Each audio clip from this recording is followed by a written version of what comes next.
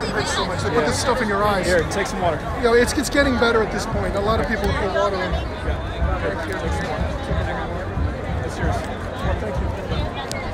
Can you tell me what happened to you?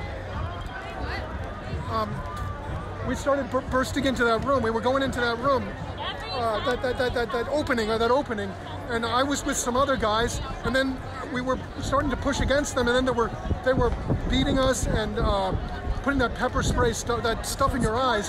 But there were a bunch of people pushing behind us. Well, you guys need to know. I know who's going to listen to this. We were almost ready, almost overpowering them. If you had like another 15, 20 guys behind us pushing, I think we could have won it. Because then there's that second set of doors, we would have just burst through it. What would you have done if you got in? What? What would you have done if you got in? I would hope they would flood in, so there's nothing they can do.